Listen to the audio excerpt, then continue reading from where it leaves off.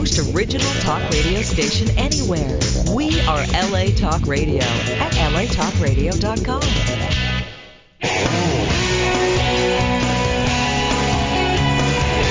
You're listening to Fouché Way with Brandon Fouché, right here on LA Talk Radio. Well, hello, and welcome to the Fouché Way radio show, live every Thursday at 1 o'clock p.m., sponsored by the nonprofit organization called Canine Hope for Improvement Program, where we hope to improve the quality of our dogs' lives by moving towards a no-kill society. The number here is 818-602-4929. Well, here we are again another Thursday. I'm very happy to be here. I want to direct everyone to go to the Facebook. There's an article that we wanted to put up. It's about fear. It's about dominance. It's about Brandon, a speaking dog. And it's an article that was put out by Jody Carson. And I really like the article because it tells it exactly like it is. And I would love for those people that are going through difficulties with their dogs and thinking about fear and what it's like to work with dogs, and those who are interested in how I got started, and those who are just starting out that may be going through some of the similar things. Read that article. It came out of Swoop magazine, and I think you'll find it very interesting. And with that being said, I'd like to go with our first client, and his name is Mike Campbell, and Mike has a dog that the name is Buster Brown. Hi, Mike. How you doing? Pretty good. How are you? All right. Now, I'm really excited to talk to you, Mike, because I hope there are a lot of listeners out there listening that have found themselves trapped in this way of thinking, not knowing how to get out of it. And what I mean by that is, the world is really centered around positive reinforcement. And there's really nothing wrong with it, but it's the how we do it, why we do it, when we do it, where we do it. The real reasons can give positive reinforcement, in my book, a bad name. And I want to talk about this dog that you adopted. It's a little Boston Terrier, very cute dog. And I want you to tell our listeners how this dog has been living with you and how you felt when you brought this dog home. You're married. I want to know about what your wife has been doing. I want to hear about all of the things, because you actually represent all of the things that people talk about. And can you tell our listeners about that? Sure. Well, he's a nice little guy, Boston Terrier. Mm-hmm.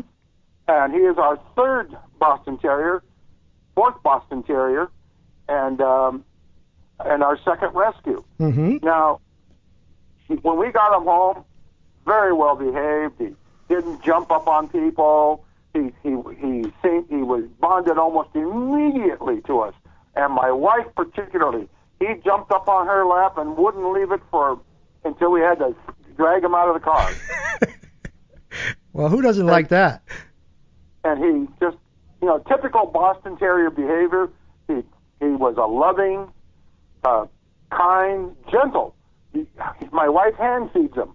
Uh-huh. And he does not nip or anything. He merely removes it from your fingertip. Mm-hmm. He is absolutely gentle. Mm-hmm.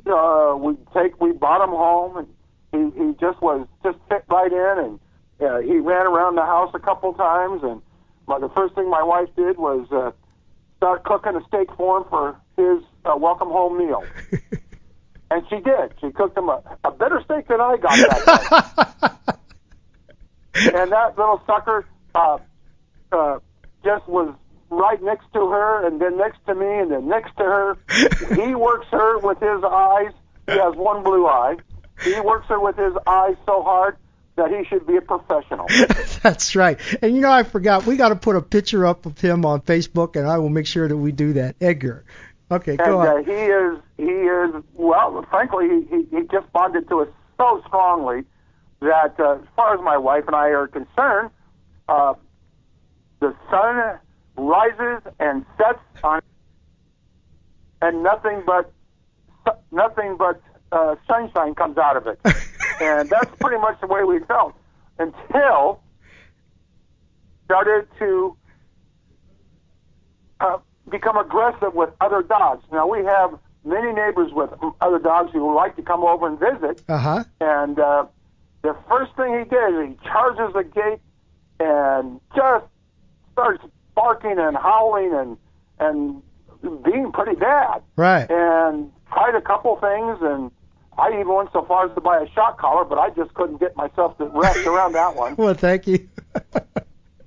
And my wife was terribly concerned, thinking that maybe he was psychologically damaged Right. and beyond keeping. Uh-huh. And we were absolutely going to, she wanted me to return him right then and there, and I refused. Uh-huh. And he actually, what brought it all to a head is I went to the front door when somebody rang the doorbell, and he slipped through the door, and it was my neighbor Pam with her Highland Terrier, who outweighs him by 10 pounds and is a lot rougher dog. Right. And he just went at that Archie who has never really been attacked that I can know of. Uh-huh. And he just rolled him over and was right at him. And all the neighbors came running out to hear the commotion, and finally we dragged Buster off of Archie. Uh-huh. And it was one hell of a deal. We even called a vet Uh-huh. to take a look at Archie. And Buster was the one that came out on the short end of that stick. But they're just afraid of that little howler. Uh-huh. So that's when I ended up calling you and saying, "Gosh darn it, Brandon, Rachel Farmer over at Boston Buddies, where I got him." Yeah, I got a text from her. I I got a text from her, yeah. And get him squared away, because she insisted that you were the solution to the problem. Uh-huh. And that's when I called you. We came down on a Saturday at 9 o'clock, and we went through our routine that you and I did Uh-huh. with him and getting his attention, and then talking about all the things that I was not doing right, like just sitting there and idly petting him and rewarding him for whatever little thought was going through his head. That's right. And that's exactly what I do. When I'm nervous, I reach down and start petting him and making him feel good, because it makes me feel good. And that's why a lot of us have dogs. Right, You of know? course. Of course. I've had a dog. I'm 68 years old. I've had a dog all my life, from black lab retrievers, which we used to go hunting with, Uh-huh. poodles, even had one chihuahua when I was in the service. Okay.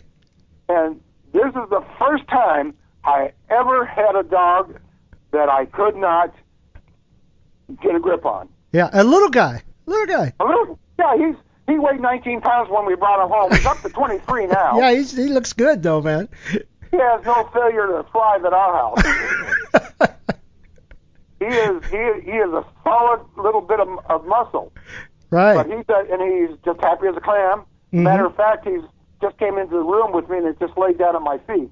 Yeah, I can tell he's really bonded with you. I haven't seen him with your wife, but I know this little guy is really bonded. He knows where the food comes from. He is not stupid. He is not slow. He is nothing. He is just the brightest little, and easily trained. My wife has just taught him to do a couple little tricks, nothing Right. special. Uh-huh. But when I call him, he knows his name. When I call him, he comes. Right. When my wife calls him and tells him there's food, he comes. He knows what's going on. Right. And you know what's interesting about that, when the aggression kicks out, and then your wife says, I think he's damaged. No, this little guy is very smart. He knows exactly what he's doing. Damaged, absolutely.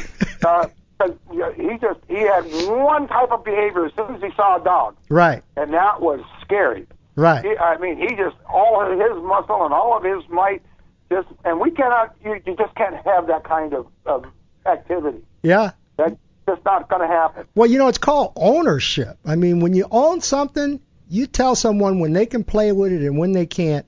and you guys absolutely were to him the juicy bone that he did not want to share with any other dog. And that's true. That's absolutely true. And there's no doubt in my mind that he was just selfish as hell about the whole thing. And I don't think it was territorial prerogative or territorial greediness so much as it was he was. And I thought about it when we had our conversation. Mm-hmm. You know, he is what I would think what you're describing a beta. He's a dog that wants to be an alpha. He wants to be the pack leader, but he can't be the pack leader. There we go. He can't be. Because it's the two-legged people that are the pack leaders in this group. And you know what's and interesting? He wanted to be. He just in lieu of a pack leader, he was going to take over. Yeah, he's going to take over. He wanted all the other four-wheel dogs to know that he was the pack leader. Actually, most of the humans. Right. And a lot of people would come to the gate, and I introduced him, and he was fine. Uh-huh. But dogs, not even a little bit. Mm-hmm. He'd get a whiff of a dog and just go into his routine. Right. Exactly. And now, as a matter of fact, the poor girls whose Highland Terrier Buster tried to rearrange came over the other day, and she was on her way to work, and so she didn't have her dog. But she walks wide around Buster. I said, no, do this. Come right up here. Right. And say hello to Buster. Let me introduce you. Right. And he sidestepped timidly to the front gate there, Mm-hmm. of our little patio, and Buster sat right next to me. Mm-hmm. Didn't move. Right. Just sat there like he was supposed to. Mm-hmm. And I said, go to Pam. And he looked at me and I said, go to Pam. And he did. He went right over to the lady, Mm-hmm. sniffed at her a couple times, and then turned around and came back to me totally indifferent. Mm-hmm. Mm-hmm. He had nothing more to as far as he was concerned, he was done. He knows who she is, and he was done introducing. And it was just kind of funny in a way that how he did that. And now Pam has come by another time, actually yesterday afternoon, and he just looks at her. I tell her to go over there and sniff, to say hello, and he goes over there, takes 2 seconds of a sniff, and then comes back. Mm-hmm. Just indifferent as the devil to everybody now. Yeah, but when you came, I want to jump back first. When you first came to get him, I always try to talk to people about discipline and domination and hierarchy and leadership and all of that. And just the way you're speaking now, you were very adamant about the fact that you've read books, you knew this, you knew that, you understand pack mentality, blah, blah, blah. I said, you go, man. You got it. I've been around dogs all my life. I got a trainer or a behavioralist, Mm-hmm. but never run across a dog yet that I didn't have a grip on. Mm-hmm. And so so this is the one that stumped me. I could not master his behavior. Right. So how quickly, we have to tell our audience, that's listening, because, this whole show is about saving lives. And, we got to be working really quick to accomplish that, because actually, dogs are dying as we speak. Oh, absolutely. And I want you to say, how long did this take you at my place? I think I was at your facility about an hour and a half. Mm-hmm. And that's as long as it took. Now, being aware that he had previously been exposed to you. Right, exactly. You were not a commodity, mm-hmm. And he was acting up right there at your front door. Mm-hmm. Matter of fact, a look-alike pit bull mm-hmm. had him by 3 times the weight. Right. And was being very nice, very well behaved. And Buster decided that now was the time to exert his dominance. Right. And the poor pit bull looked at him like, "You're not lunch, buddy." And your associate took care of the pit bull, and I'm going there and said, "Jesus, you're not smart." Uh-huh. And I was concerned he's going to someday take on the wrong dog. Uh-huh. And that's a big concern. Mm-hmm. I was not.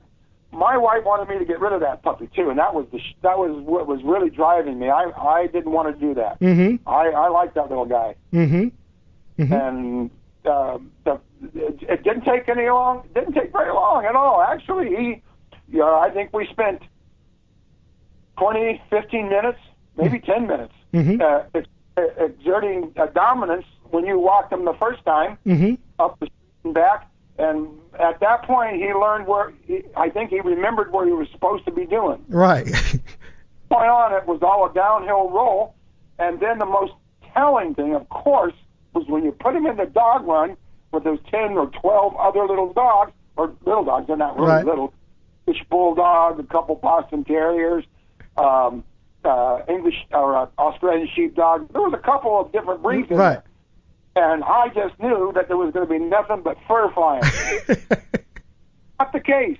When he went in there, he sniffed, rolled, and that was it. He'd already accepted his not the pack leader role, and then started to blend. Right. So what this tells you is that, this is... You and I talked about 45 minutes after the fact while he wandered around by us and sat underneath me.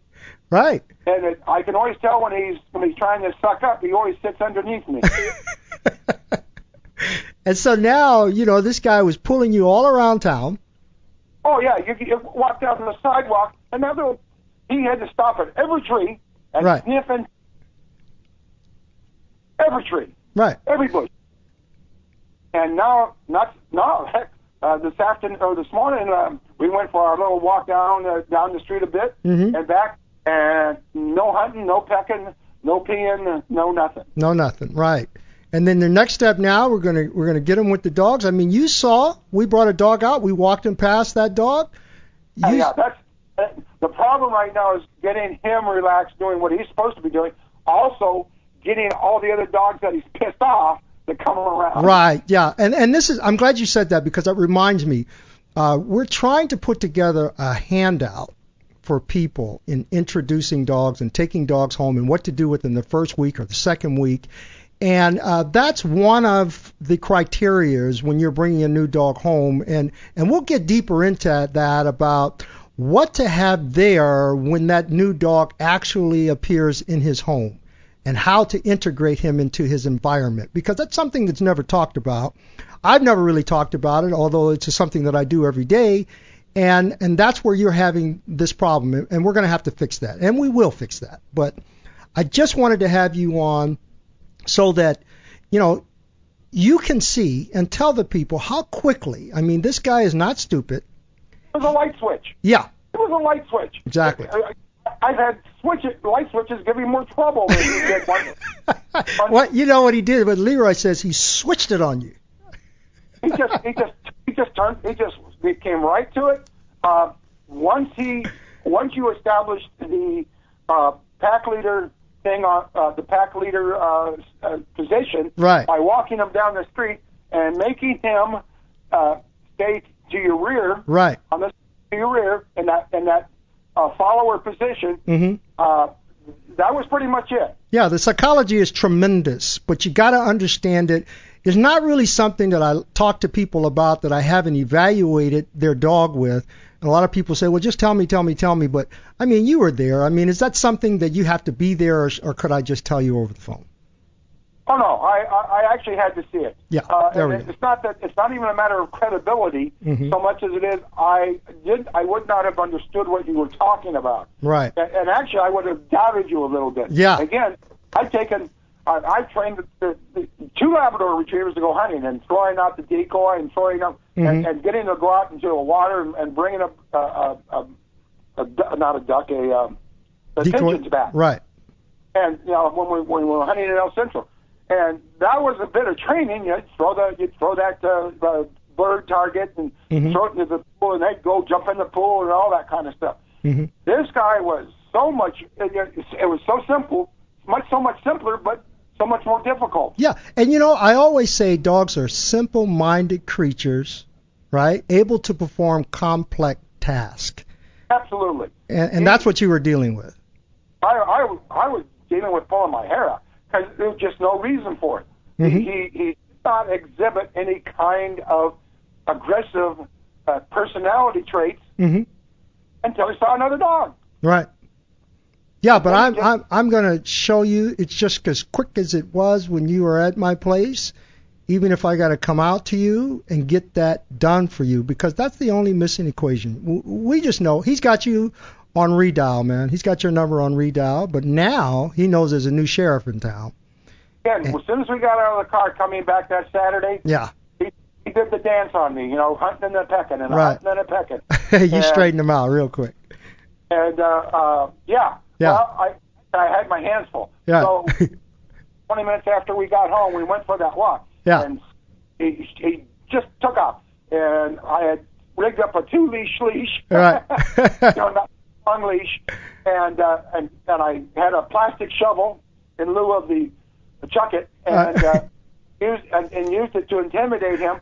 And as soon as he saw it flash in front of his face, yeah, to the ground, he backed up and just all of a sudden looked at me like, what? Mm-hmm. And became quite a bit more docile. Yeah. And I believe that that's pretty much the whole deal. That's the whole deal. And Mike, I haven't had a chance to talk to your wife, and I'm sure would have been interested to hear her side of the story, but we're always running short on time. Always. I want to thank you for coming on. I want to thank you for holding on to, his name was Edgar, but Buster Brown now, and coming to me and getting this bit of information that's going to give him a great life for the rest of his life. And absolutely. And it was just imperative. It was so imperative that we get a grip on him in this manner. Mm-hmm. And I was doing everything right, and I could not understand where he had gone wrong. Right. It wasn't my fault. Right. I didn't do it. Not my fault. Well, that sure in hell was. That's what I wanted our people to hear. I mean, it's got to come from you guys. You got to realize the error of your ways and get it together. And when you do, man, nobody can change your mind. No one can steer you again in the wrong direction. No, it's not the size of the dog or the ferocity of the dog. Right. It's the personality and he's so focused about wanting to get onto another dog. Right. At that time, that you could have sprayed him with a garden hose. Right. All it would have done was made him wet. Yeah. That's right. Well, hey, Mike Campbell, thank you, man. And we'll be talking. I want to keep in touch with you. Tell your wife I said hello, and Buster Brown, give him a hug for me, and let's talk again. Okay? All righty. All right, great. Thank you. Well, we've got another guest coming up. Tommy is going to be talking about his dog, Meyerhofer, Tommy Meyerhofer. But first I want to say some things about our first caller here, and hopefully we'll have enough time for me to finish here, but I definitely want to get to Tommy. When one experiences a bad dog fight and is touched by that emotion, things change, and the idea of having a dog loses its enchantment. Life changes as we know it, and until someone can bring meaning back into our life, we become lost with what to do, how to do it, how to start over, how to get back to the way it was. My reason for helping people is to prevent them from experiencing a traumatic experience that will scar them and diminish the quality of life for them and their dog, which generally leads to euthanasia. This is something that I know firsthand. My experience with understanding dogs when I was a young man caused me to jeopardize my life and ended the life of a dog that viciously attacked me. So you see, when now I realize that when I look into the eyes of that particular dog, I really was seeing my own emotion reflected back at me. I was not looking at him from his perspective, and so he misinterpreted mine. And we both paid a terrible price. One that I will never forget. But I was able to recover because the fantasy that I had about dogs as a kid became a reality when my actions caused the death. You see, the emotional feeling that takes place when you are involved in something like that bonds you to it forever. And obviously, it can take years before you begin to understand the significance of the event.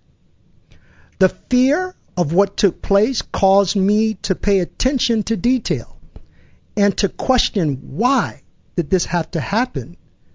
And know now, after all these years, the answers are being reflected back at me, not from the reason that led me to be bitten, but from the fear that produced the need to be cautious,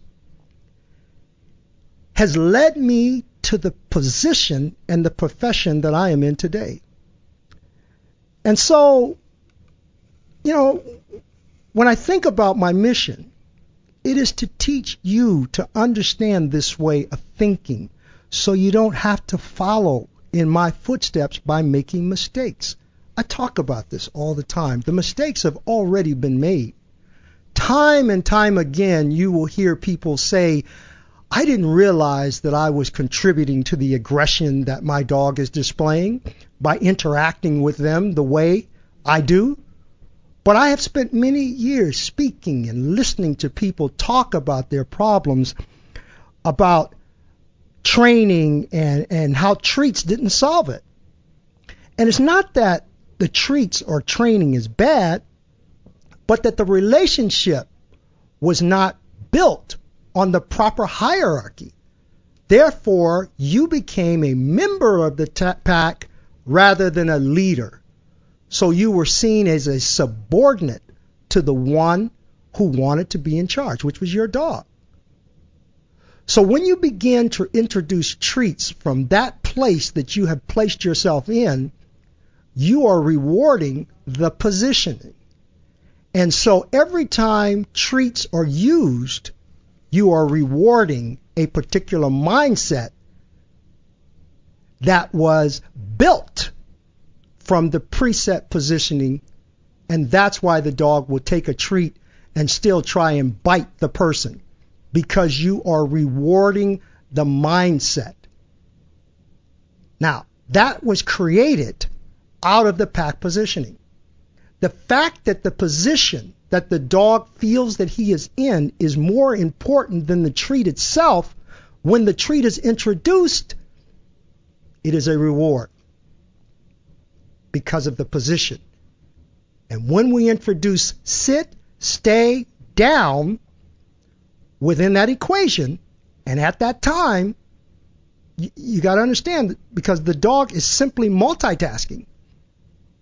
They can multitask because they are simple-minded creatures that are able to produce complex tasks. And so we trick ourselves. We trick ourselves into a false sense of security that is not real control from an alpha or nature point of view, because it does not provoke the right hormone. Nature says sit and down only because you are tired, and stay when you are afraid or apprehensive of something. Try and catch a dog that's running the street that doesn't want to be caught, is afraid of you. He stays away from you. How can you see yourself in a leadership role by doing this type of positioning, sit, stay, come, heel, and then providing a treat? You are just bribing and tricking your way into a position of a false sense of security. That's what you're doing. Because when you tell them to do these things to prevent them from doing something else, you are trying to control behavior with a trick. And if aggression is involved, the hormone is too strong. So you can never be sure that they will comply when you say sit or stay, when the aggression is involved. Now, my purpose for saying all this to you is that I want you to look at nature. Just imagine if you could take a trip with me on a bird, let's say, and I drop you off in the middle of the Serengeti as a bird, and we perched on a tree, and we were viewing what was happening in the Serengeti. Believe me, you would never see predators sitting around handing out packs and treats and having everyone sit pretty in a straight line and saying good girl and good boy. I mean, it just doesn't happen. There are no kisses on the lips being handed down because they look so cute laying out on the plains of the Serengeti. I mean, it just doesn't happen. This comes out of the mind of human beings, the way we practice positive reinforcement. And we end up calling this obedient. I only want you to have an open mind when I'm talking about these kinds of things. I mean, just smile and laugh at our silliness and don't take what we do so serious and make the dog live up to the standard that is unreal and false. When he doesn't measure up in this fictitious world, don't kill him. We made them neurotic. The dog of today are different from the dogs 20, 25 years ago. Today, they are more pets and companions than guard dogs or service dogs. They don't have the same job titles that require protection and guarding of us and our property. If your dog bites someone, man, he can be taken and killed. We don't want guard dogs today. That's a problem for them today, because if your dog kills another dog, he can be killed. He can be taken away, quarantined, killed. And these things happen all the time. You know, I mean, it can take place. And even if it takes place on your property where you thought you were safe, you're not. And so the dog job title has been diminished to no longer chasing away predators from our property or intruders from our house. They have lost all of their rights that they were created to uphold, because now it is our liability if these things occur. We are at fault. And because they have lost those rights, it is up to us to gain the knowledge that will prevent them from being killed. If your dog has a predisposition to be aggressive, don't promote it by bringing out the prey drive with toys and call it a game. It is not a game if he misinterprets our intentions and simply knocks someone over. He can be taken, quarantined, and killed. If we want the dog to change its ways, we must change ours. Don't continue doing the same silly things that make them hyper and assertive, that can lead to dominance and aggression. We should understand that giving and tending to the needs can give you and their life a greater purpose. It is not the things that you want them to have that makes them happy. It's what they need. It's just simply being with you. Just like being in a relationship. Just being together. We don't have to really be doing anything when we're happy with each other. That's how it is in the wild. You know, the alpha, think about it, he doesn't see a potential pack member in the distance and runs out to greet them bearing gifts, saying, "Oh my gosh, we've been waiting for you. Come see who's here." I mean, you know, they don't say, "Hey, would you like something to eat? You know, would you like a little bison, a leg of gazelle, perhaps some wild boar?" We do that. This type of thing comes out of the thought of human beings, man. You can imagine this, you know, the alpha saying, "Are you hungry right now? Well, okay, you're not hungry? All right, that's okay. Just leave it there. Come back later and eat it whenever you get a chance. No one will bother it." Food doesn't lie around in the wild. It doesn't lie around in the wild. Genetically, it just doesn't happen. And when you get back, I could hear them saying, and when you get back, if it's dry, I'll put a little warm water on it for you. I mean, because Daddy loves you. Maybe a little gravy or something to spice it up a bit. That's human stuff. I mean, come on, man. I gotta laugh. I laugh sometimes, because in the field of rescue, you do a lot of crying, man. And so you gotta find humor and stick it in, the laughter in, every now and then. And, I'm not trying to offend anyone, but, if it sounds familiar, take note. Take note. I got a lot of interesting stories. I mean, one comes to mind in particular that comes to mind was, the case of the 5 cans of dog food. And if Leroy is listening, he'll know exactly what I'm talking about. Well, we had someone come in, and they loved their dog, and they said, look, I've got these 5 cans of gourmet dog food, Leroy, and I want you to go back there and get 5 bowls, open them all up, pour them in the bowl, and let him decide which one he likes the best. Now Leroy, he's a very polite guy. He's very politically correct, and he said the right thing. He said, yes, sir, I'll be right back. He came to me and told me the story. I looked at him about a minute or so, and I said, handle your business. Do what you got to do, man. I get it. I understand. I always talk about humanizing. We're human, and we're going to humanize them. And really, even though I'm laughing at this, I really don't have a problem with it. Really. It's just that if you can't control your dog, then you've got to look at what you're doing.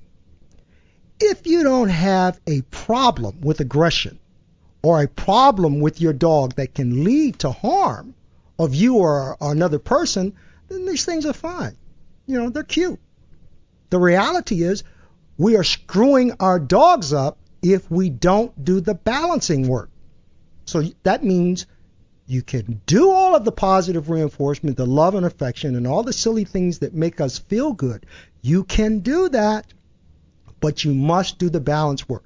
You must do the discipline and domination. We must talk to the genetic code of the dog first before domestication. I'm going to say it again. We must talk first to the genetic code of the dog before domestication. That's all I'm saying. I mean, you can sleep with your dog. You can kiss him in the mouth.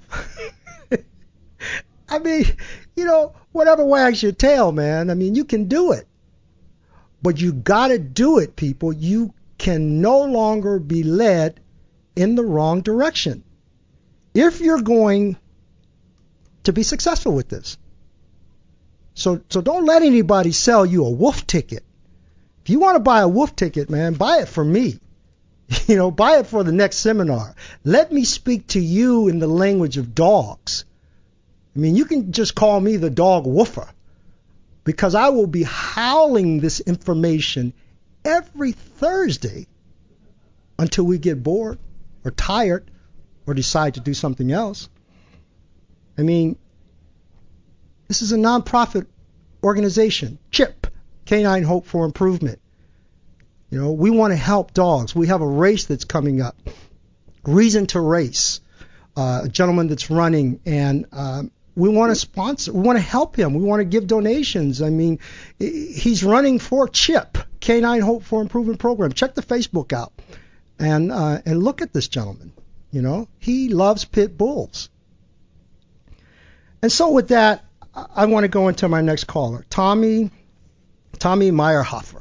Did I say that right, Tommy? Good. Yes. Hey, man. No one can pronounce ever. I'm sorry? It's my last name. No one can ever pronounce it. You did a very good job. All right. Well, thank you, man. that bothered me for at first. I'm like, wait a minute, let me get this right. Look, you've come a long way, man.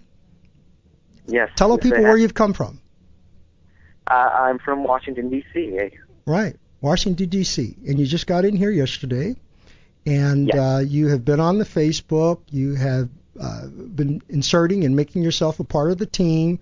And I want, before we get into the problem, I want to tell people how you, because I think it's an interesting story, how you actually came about finding us here in Los Angeles, the Fouché Way, and the team that you have now contacted. Tell us about it.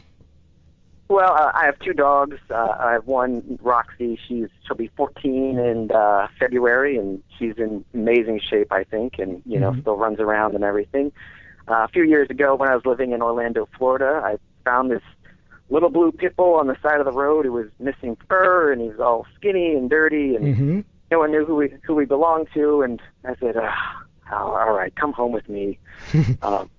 Wasn't really the time I was planning to get a pit bull. I was figuring later on in life I would get one, but so we did the like kind of police dog training in the beginning, because he was little. He had some quirks about him, and he was a little aggressive in the beginning, and then we moved back to DC, and I found a trainer because he just liked to pull me the whole time, and found a trainer, and I was just like, this is getting better, but it's just not right. There's just something missing. And so one night I was home and I was bored, and I went to YouTube, and I was like, I feel like learning something. So I typed in documentaries, and a bunch of boring science documentaries came up, and I was like, this isn't doing it for me. And I was like, well, I love pit bulls, so let's see if there's any pit bull documentaries. And I started watching this pit bull documentary, and within 10 minutes there's this guy on there who was saying stuff like, we look at the way nature has designed the dog, and we respect it. And I was like,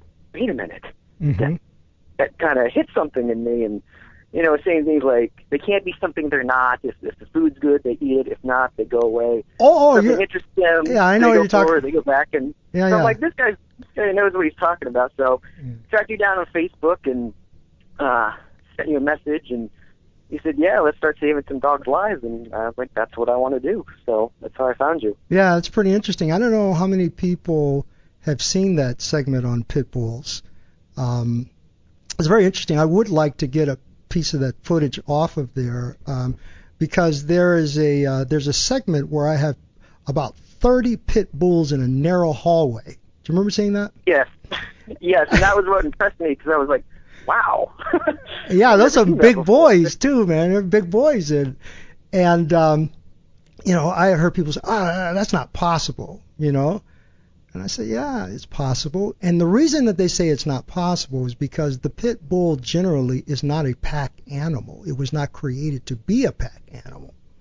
Okay?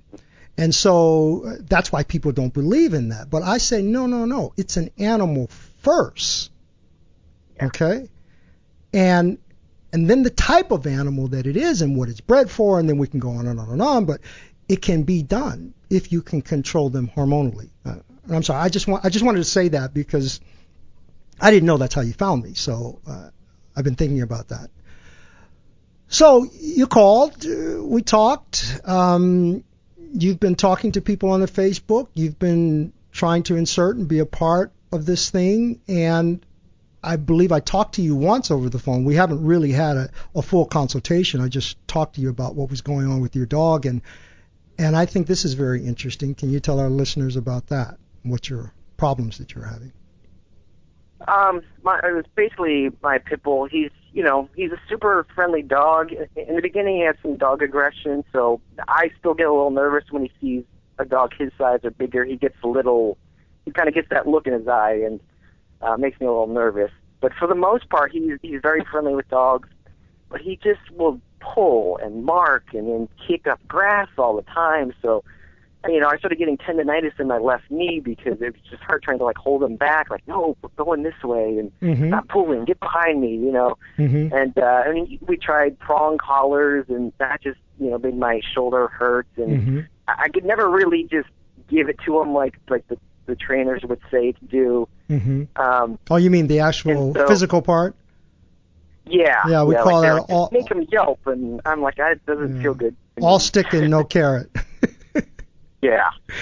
Okay. And at the same time, I'd also had other trainers are like, tell me he's a good boy, and I'm like, this just gets him excited. I don't, Right. I don't get it. And then we also did stuff where one trainer told me I made him too calm and told me to start doing tug and bite work with him, and that just made him pay even less attention to me when something more interesting like a squirrel ran by. Mm-hmm.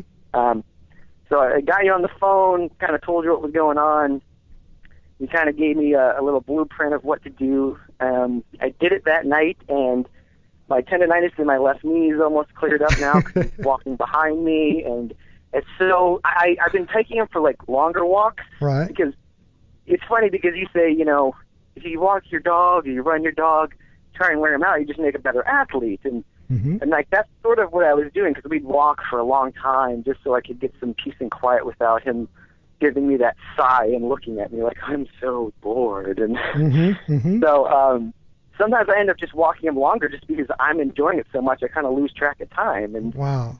It's just really great. And he just comes home and lays down, and that's about it. And it's so much more relaxing now. I love this story, Tommy, because you tried to play tug of war with your dog. You did the agility.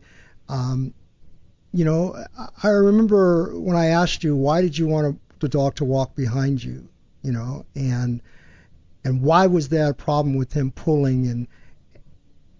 And I told you, I said, he's hunting. Do you remember that? Yes. I said, he's hunting. And what you've been doing is rewarding the hunt. Yeah. Which is what a lot of people do. They go on this very terrible walk that lasts for, I don't know, however long until you just kind of give up. And then you come back and you take the collar and the leash off the dog. Stop me if I'm wrong. No, and we correct. say, good boy. And we go feed him or we give him a treat as though you just had a wonderful time. Yep. Knowing that it was terrible. And so we end up rewarding the action. Yeah. And then we think that this is what I'm supposed to do because we just actually went out on a hunt. We're trying to, look at it in terms of nature. We're out on a hunt, and then he comes back and he grabs the food and he eats it, and that's the kill, right? And that's one of the best things about you is sometimes I would say something, and then it would just kind of hit me about how absurd it was what I just said. Well, we'd go for a walk, both dogs, and, it'd be fun, and, we were walking like a pack, and then we'd come home, and then we would eat as if we had just, done a kill, and, that's kind of what a pack does, right? And as soon as I said that, I was like, oh, I'm such an idiot. Right. And, this whole thing is so elusive. It's so mystical because the physical thing is never consummated. I mean, they never grab something, shake it, kill it, eat it. But everything that we do up until that point produces the hormone that says this is what we're getting ready to do. It's like the person that chews gum, getting the stomach ready for something that is not going to receive, but you're producing all of the hormones. And you know what I'm saying? Yeah. And then the dog begins to become neurotic and stressed. That stress leads to aggression because it says, I've had this feeling inside of me. I'm here, damn it. What are we going to do? When are we going to actually allow for me to emotionally, hormonally, physically experience this thing that you've been teasing me with? Yeah. It's like going on a first date, you just kiss. You're like, we've been doing this for a year. I mean... Something's got to change. It's funny because I feel bad for you in a way, is because just a little bit that I know, the whole you can't keep it if you don't give it away thing. Right. My friend posted on Facebook, oh, our new dog. I took her to the dog park yesterday and threw the ball for 3 hours, and then she wouldn't give me the tennis ball. It's so cute. And I was like, whoa, you know what you're doing, right? That's spray drive. And they're just like, she's the sweetest dog ever. You haven't met her yet. Like, that's not what I'm saying. And right. I'm Exactly. Like, you're also teaching her to go away towards the stimulus, away from you. Right. He's like, it's Yeah, fine. I'm like, no. I think we need don't know to, what do. yeah, we got to really be taught what this leadership and alpha really looks like from a concrete position, man. No longer, the Mythbuster, we got to do it. We got to say exactly what it is. And you know what? You can take it or leave it alone, man, But I mean, if you're having problems, you need to look at something new, have an open mind, and know that you're doing it for the best interest of the dog, which is going to give your quality of life tenfolds, Yeah. And so, my gosh, Tom, we're at the end of the time once again, and I'm so happy that you came out. I'm glad that we talked. I'd like to thank Mike Campbell also for rescuing and keeping Buster Brown, and our listeners for listening. And please, if you have a question, I'd like to start answering those questions. Send it into Facebook. Twitter us. If you're having a good time, if you're getting information, if you're not sure about something, I can't help you if I don't know. You can't keep what you don't give away. So just don't sit back, listen to this, try to grab everything you can and run with it without being a part of this movement, because that's exactly what this is. This is a movement. And thank you once again for listening to the Fouché Ray Radio Show. We'll see you next Thursday at 1 o'clock p.m.